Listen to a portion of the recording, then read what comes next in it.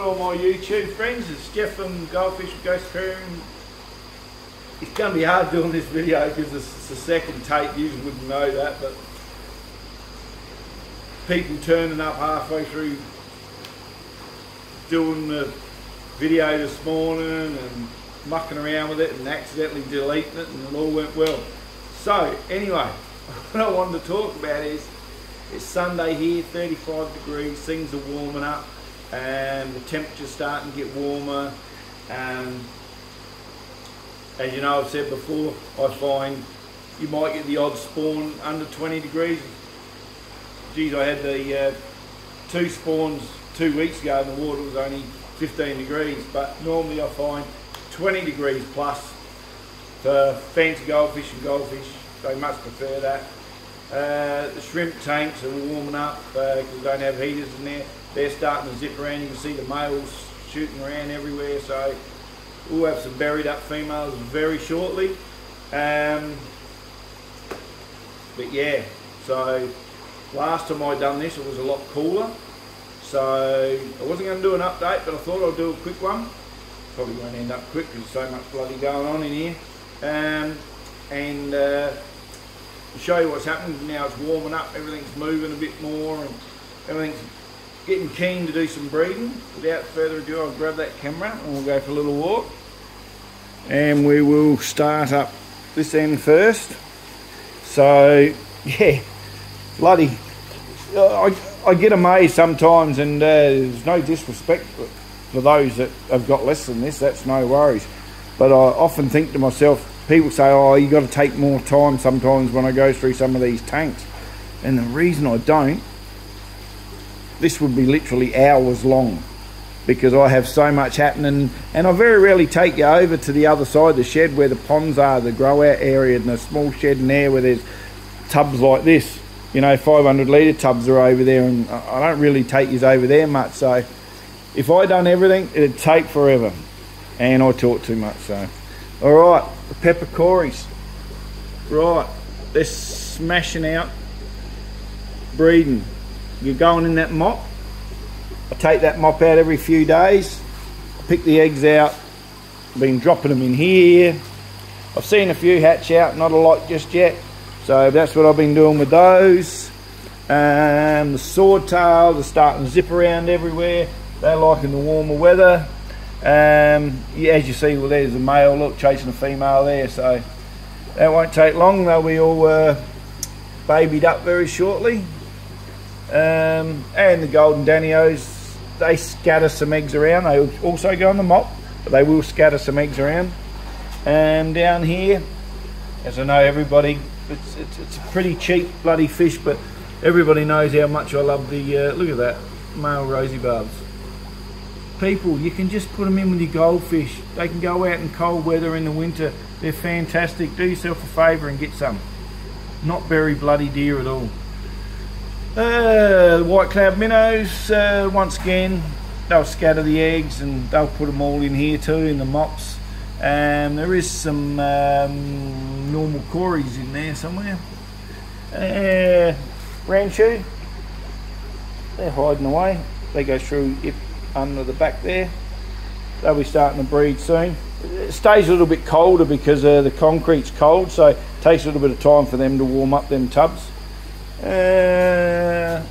There's my lone Siamese, or betta fish, betta.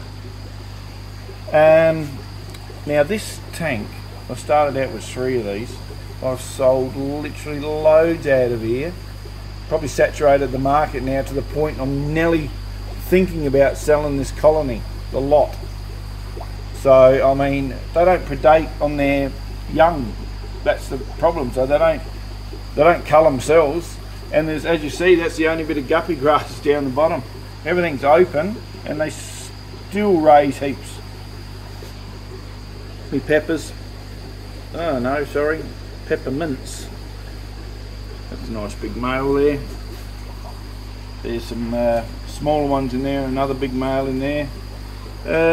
Lemon longfins, well, I lost them, so that's just a common female bristlenose back there, and this is my 24 karat gold. Not a huge colony, but I did only start with 2 males and 4 females, so, and there's loads of babies. Pop down here, there's my butterfly telescope. Getting close to breeding too, they're moving around a bit better now. We got gold and white cloud minnows in there, which I've got to do a little bit more with this. Once again, egg scatterers, but they will drop them in the mop. But you've got to be careful when you pull the mop out. All these bloody yellow shrimp that are in there. And I need to put another bigger fish in there, because the last lot of bigger fish, the swordtails I had in there, passed away. So the last one was here, I think. There she is there. Only a female left out of them. I might get some more swordtails again, see, never know. Alright then, what do we got? We got a female hanging around over top, and the males in there. They're marble fleckos. They've had babies, they've been taken out and gone. Those baby, literally hundreds of green. Not as popular to sell, just a straight green. Not as popular to sell. We have stir-by in here and hillstream loach, but stir-by's been a little bit funny just recently, hiding away a lot. So hopefully they're putting some eggs up on the screen back over there somewhere. What do we got? A little project here. One male 24 karat gold and 3 red-tailed gold snakeskin guppies. I'm going to see what happens there. We got Julii in here, and my king tiger plecos are in there as well, but they don't want to be seen at the moment. We have my albinos plecos. There is a colony of blue dream, but they don't excite me. They're not that great quality, so I'm going to take the good ones out and cull the others. And this colony of guppies, red-tailed gold snakeskin, doing really well as well. So I don't know if I'm going to keep going on the guppy line, not real sure. We'll see how we go. We'll go back here, we've got pandas. I've asked before, but nobody's told me. My pandas like to stay in the caves. There's super reds there too. Now, peppermints, they love going in the spawner mops. These like staying in the caves, so let me know, people. Do pandas like to lay their eggs in caves, or do they like the mops? So we've got empire gudgeons here, and they're crimson rainbows here. Now those empire gudgeons, the male, when he flares up, he's a beautiful looking fish. Google it and have a look. I haven't got one to show you, he's not flaring up, but yeah. We've got rummy nose in here. I did get a few last year, but they scatter their eggs around, and angelfish, I might be selling this breeding pair. They just predate on other fish too much. They pick at the other fish. If they get near their slate where there's any eggs, so, and this male is in there. He's trapped the female, and I reckon it was this female here. She's huge, because that clutch of eggs is probably the biggest clutch of eggs in there that I've ever had. As you see on there, the snails, they've grown up a fair bit from these ones. I've got literally hundreds and hundreds of them. There's some in there. I've been growing them up in these containers, picking the eggs out. This is from the crimson rainbow and empire gudgeons. I'll have to check later to see if there's anyone that's hatched out. And we have the golden medaka. I haven't checked this morning to see if there's anything in the mops, but very, very shortly. There's blue dream shrimp in there as well. Anything in the spawner mops? I don't know if I really see anything. No, not quite yet. The water's not quite warm enough. So yeah, blue dreaming in there, gold medakas. We've got black cherry shrimp in here. We got platinum medakas and a fair few young from last year in there. We got tiger medakas in here, and also my selling bins of all different sorts of shrimp in there that have got to be sold off. Moving right along, my very large black moor colony, enormous. She's over 12 inches, that one right there, and lost her partner a week ago. He was a foot long as well, but by the time he died he was only about 9.5, 10 inches, because they shrink as they get older like we do. Right, this tub down here, after the fry hatch out, when I'm going to wash it out, I tend to dip it and wash it out in there and let it dry out. So any babies that are left lob in there, and then every few months I'll scoop around and see what's in there. That mop is from the rosy barbs, so they'll hatch out in there, no worries. We have heaps of black moor babies in there, hard to see, and that's another spawner mop from them. Yumbow spawner mops in here, and look at that, you should be able to see these. Oh, definitely here on the side, loads of babies, hundreds of them in there of Yumbow. Right, we've got hundreds of bristle nose in here, normal. We've got about 40 or 50 young marble bristle nose. We have some young golden danios.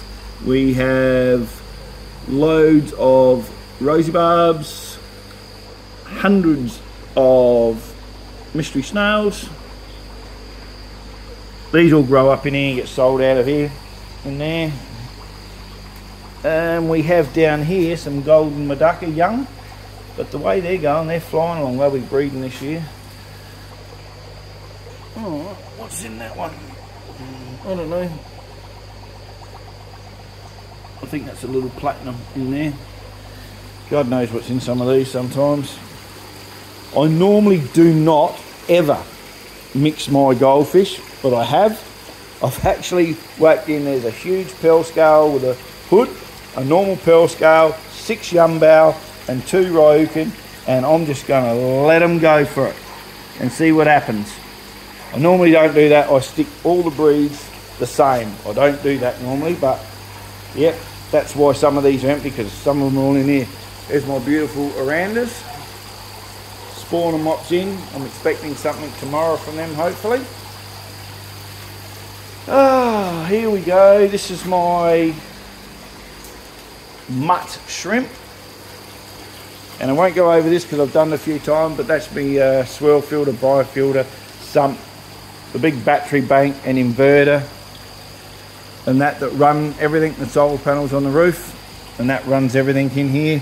You can see at the moment 14, everything's running in here, and I've still got 14.